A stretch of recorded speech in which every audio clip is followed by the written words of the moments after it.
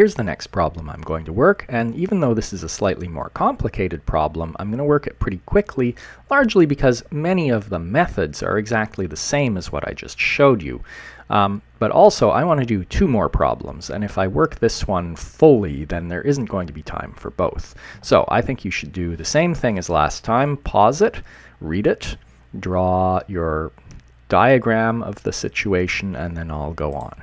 So here's my very artistic drawing of the situation, and notice we've got two different accelerations, right? So this is two different segments of motion. Each one of them is uniformly accelerated, but the entire motion from start to finish isn't, because there's a change in the acceleration at some point.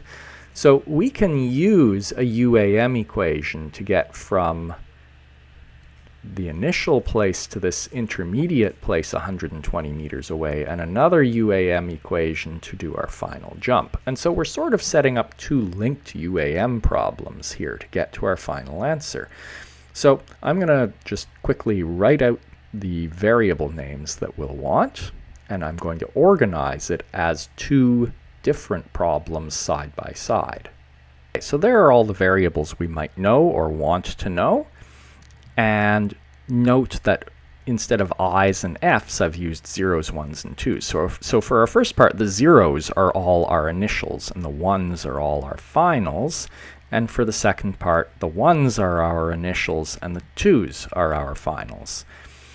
So I'm going to now pause it again, and you should fill in what you think all these values are, and I will do the same.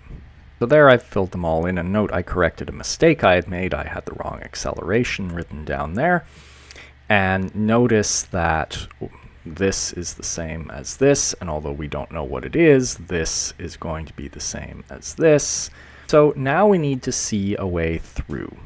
So we would like to solve for x2, because that is the final position, and that's going to tell us how far this has gone. So what we really want is delta x 1, 2. But we don't know that. To solve for this, we would need to know three things. Well, look, we know 2.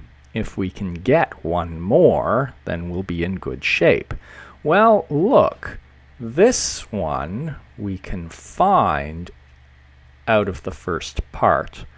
And so if you come back to the first part, look, we know delta x, we know vx0, we know a, and so we know three things, and we can find the fourth. So here's our strategy. We're going to find vx1, and then we'll know enough to find x2. So I'm only going to sketch the rest, and you can do it yourself, and I will give you the answer. So the sketch of the rest is we need to choose an equation here. So again, we need an equation that includes these four variables, and it's actually the same one. So you're going to want the one that I've called equation 3, and that's going to get you vx1, and you can bring that over here. And now you want an equation that includes delta x, vxi, a, and delta t. And that would be the one I've called equation 2. So there is the sketch of your solution.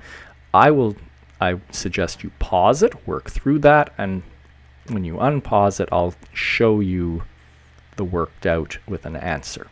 So here it is all worked out. Note I wrote down my first equation, that's equation 3, except I specialized it to the symbols I'm using. I solved, this time we want the positive solution. There's the answer I get. I plugged it over here. Wrote down this one in the form with xf and xi, since xf is actually what I'm looking for, and xi isn't 0 here. And that gives me this final answer. And we know it went 120 meters in the first part. And in the second part, it was going 31 meters per second the whole time. Now, we don't know how long this first part was, how long in time it was, but it makes sense that it might have gone farther in the second part. It was going faster here. How long, really, to know that, we'd need to know delta t1. And so a good step to do in assessing whether you believe this would be to now find delta t1.